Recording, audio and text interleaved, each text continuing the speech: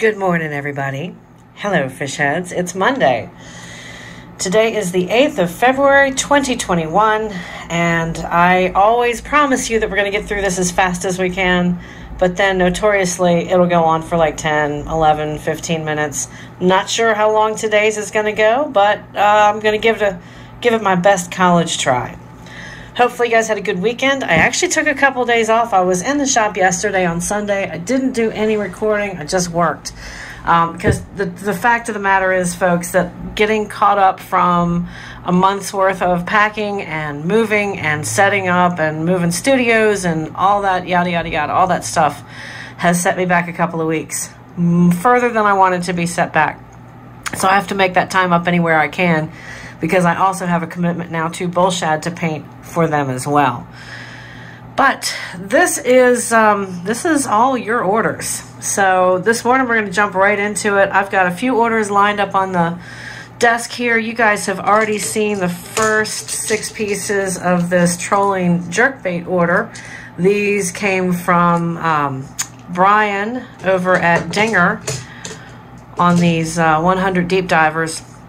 The rest of them are right here, and I'm going to put them up in the camera. They have come off the clear coat rack. I still have stuff that's on the clear coat rack.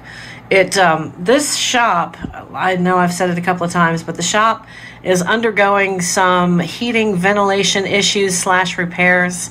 So I do not leave my heaters on at night, which I know I should, but they're space heaters, and to be honest, I'm worried to death about a fire from a space heater, and Lord knows I do not want to come into Bullshad as a new entity in the team and set the place on fire. So when I leave at night, I've been turning my heaters off, but it dipped down really, really low last night. So I'm going to give what's on my rack over here another good day with heaters on to dry before I send those out.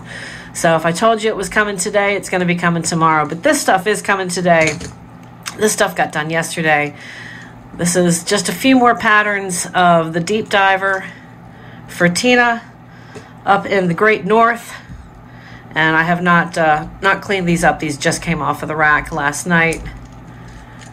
But these are set to her specifications.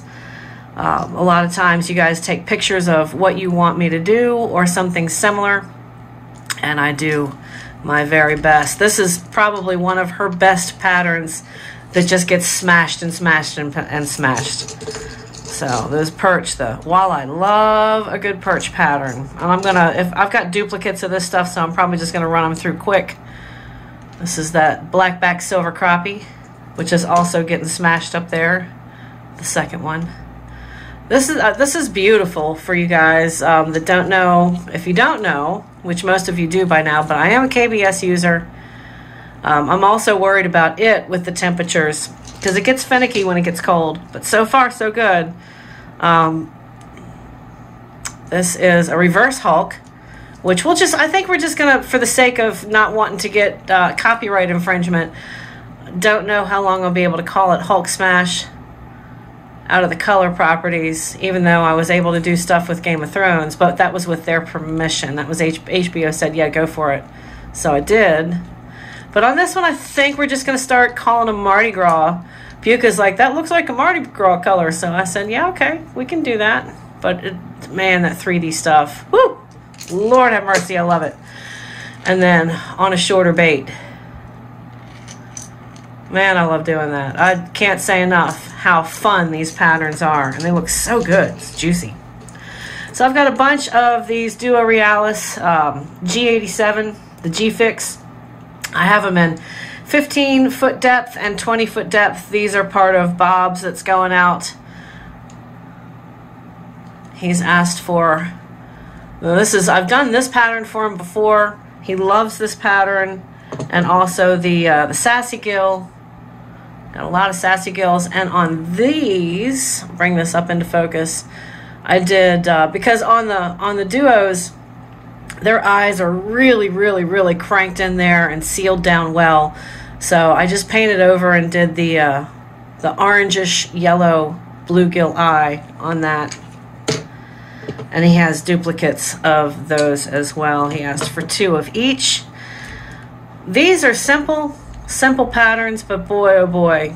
I mean, when you're deep trolling these things or cranking down to 20 feet, brighter patterns certainly have a benefit. And this is the other one of those that I did.